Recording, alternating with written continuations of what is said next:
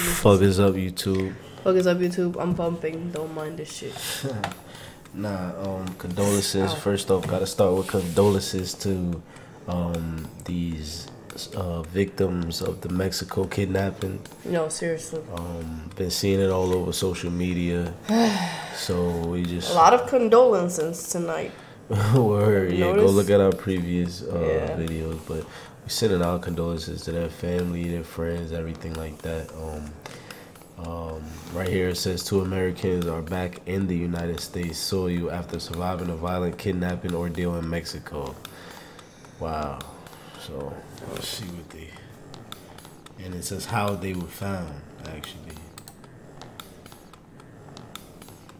So let's see. The tragedy in Mexico. 2 of the Americans who were kidnapped after crossing the border are back in the U.S. this morning. And you're looking live at the hospital where one of them is being treated in Brownsville, Texas. The other 2 Americans were killed. Matt Rivers is in Mexico City with the latest for us. Good morning, Matt. The other 2? Good morning, Michael. One person has already been detained in this case, but with so many U.S. law enforcement agencies putting pressure on their Mexican counterparts to find who is responsible here, more arrests could be coming soon.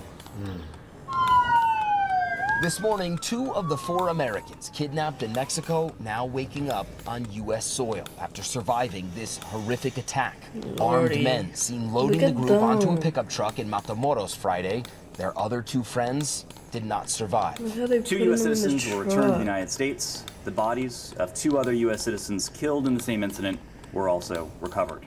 Eric James Williams and Latavia Tay McGee making it out alive. McGee seen here with law enforcement shortly after she was rescued. A convoy then taking the survivors to the border near Brownsville, Texas. I can't wait to hear her story if she ever decides to come out and say what happened, because I'm very curious to know what happened. Like, how did this happen? Where the hell were y'all at? Like, I don't know.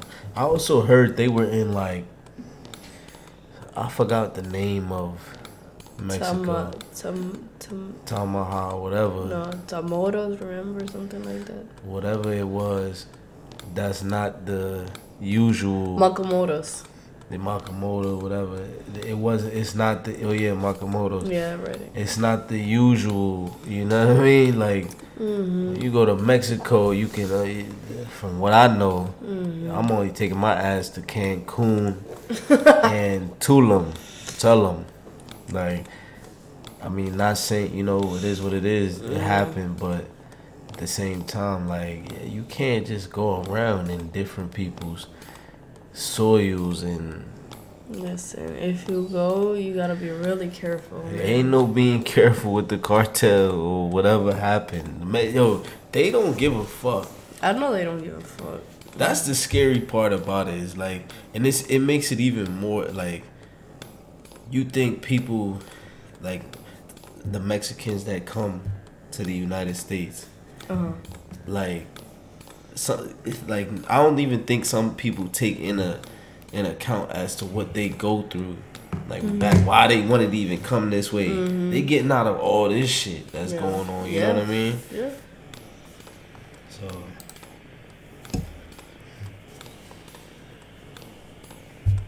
Two then crossing over to a waiting ambulance. McGee's mother describing the moment she found out her daughter had survived. I had to hold on. I was thanking the Lord. I said, thank you, Jesus, that there is a God. Williams now in a Brownsville, Texas hospital after undergoing surgery for multiple gunshot wounds to his legs. His wife, Michelle, able to speak with him briefly. It was just tears of joy, I guess, that he's alive. I didn't even want to imagine what he was going through, or, what any of them were going through. 2 other members of the group, Shaid Woodard and Zindell Brown, tragically killed. Authorities finally finding the missing Americans after a 3-day manhunt, leading them to this wooden house in Lagunona, outside Matamoros. A 24-year-old man identified only by his first name, Jose, arrested. Mexican authorities say he was in charge of watching the Americans. According to her family, McGee had traveled with the others from Lake City, South Carolina to Mexico. What do you think they kidnapped them for? I have no idea. And they not. The funny thing is, they not even gonna. She's not even gonna be able to tell because they don't speak Spanish. Right. I mean, I don't know if they speak Spanish, but she ain't even gonna know why they got kidnapped type shit. That's crazy. Because why the other two didn't get killed? Exactly. You know what I mean? What's the purpose? Exactly.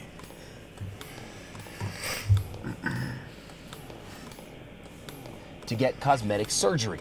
When the four crossed into Matamoros on Friday, her family says armed gunmen in body armor chased them, opening fire on their white minivan. The gunmen then kidnapping the group. A Mexican bystander also killed. Mexican officials now believe the shooting and kidnapping was a case of mistaken identity.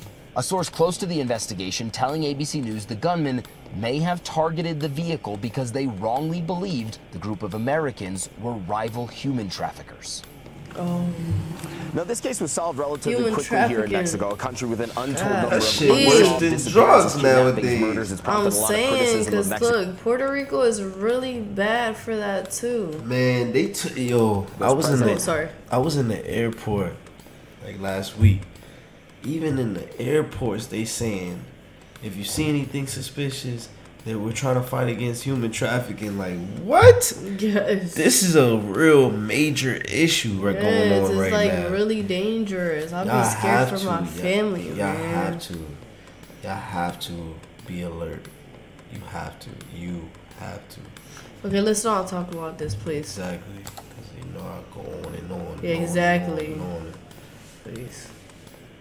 Saying this case was only solved because Americans were involved, a deference given to the United States. And you know, Matt, some lawmakers think U.S. forces should be allowed to target cartels in Mexico. Is that right? Yeah, that's correct. Some U.S. lawmakers like Senator Lindsey Graham calling for some cartels to be designated as foreign terrorist organizations, which would set the groundwork for U.S. military intervention. But Mexico's president already saying he would not allow troops here into Mexico. And every expert I've spoken to, Michael, saying that the idea that U.S. troops could solve a problem so deeply enmeshed in Mexican society, they're skeptical at best. All right, Matt Rivers, thank you, as always. Hi, everyone. George Stephanopoulos here. Thanks for checking. Damn. And Mexico is a big ass country too, though. Suspect accused of a mid-air attack on a United Airlines flight. Man, let me get out all this sad, bad news. It's like, I'm starting to get paranoid. God damn. Positive vibes. All right, that's all for tonight, y'all. We drained. What time is it right now? 2 a.m. It's 2 a.m. We've literally been working all day from the time we woke up this morning to now. So now we about to sit back and enjoy each other's company. You know what I'm saying? But that's it. Go check out everything that we posted today. Subscribe. Like, comment, subscribe, share to the next person. Bye.